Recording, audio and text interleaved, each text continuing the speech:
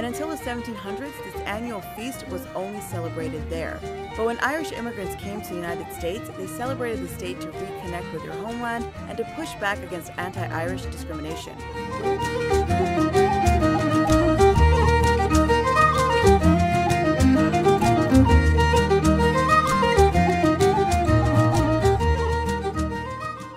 Hi-ho, the Rattling Bog, the bog down in the valley-o. Hi-ho, the Rattling Bog, the bog down in the valley-o.